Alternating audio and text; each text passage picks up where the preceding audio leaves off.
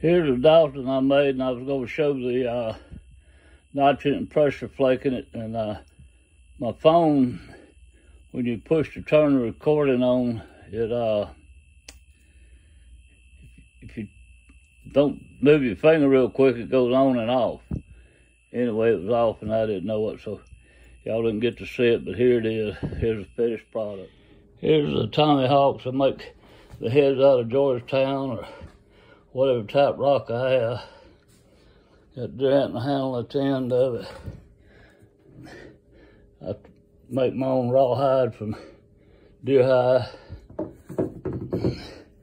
Sometimes I hand sew it with rawhide, and sometimes I hand sew it with sinew. I get $200 for these. If you're interested, let me know.